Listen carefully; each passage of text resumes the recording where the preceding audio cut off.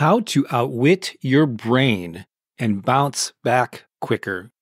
I'm going to read something to you today that came to me during a morning meditation. Let's call it a divine download, if you will. It's something that I fleshed out and turned it into this piece that you're about to hear.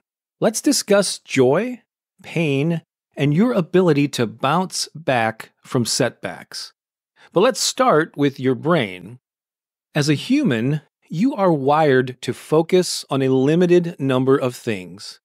Your mind chooses priorities at any given moment and tunes out everything else. It does this so it can dedicate your available resources to focus on the current crisis or opportunity before you. That's why intense feelings and experiences often feel like they will last forever. Your brain blocks your ability to consider a different state of mind. The satisfying glow of a new relationship, job, home, or car seems eternal. Likewise, the pain of a breakup or other loss seems never-ending. The truth is, everything is temporary. Both extremes, the highs and the lows, will eventually be replaced by the next priority and its corresponding emotion. So, the next time you're feeling depressed or angry at the world, try to remember this sage statement. This too shall pass. The pain will subside over time, depending on the severity of the circumstance. The loss of a loved one will understandably take longer to move through than the frustration of getting a flat tire. The same is true for intense states of happiness and joy.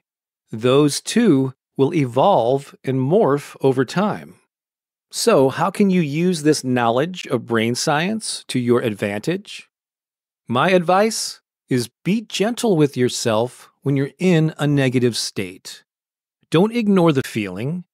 Acknowledge it, but do so without wallowing in it and making it part of your identity. And remember that it's only temporary.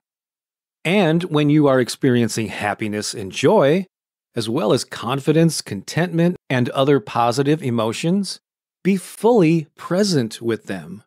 Bask in the glow and fully feel it. Accentuate those high points. Because, as you know, every perception of the human mind is temporary. I guess the key to a fulfilling life is learning to ride the waves and doing your best to thoroughly enjoy the highs and minimize the lows. Let me know your thoughts. Did you find this helpful? Leave a comment. Thanks for listening. This is Bob Baker saying so long for now.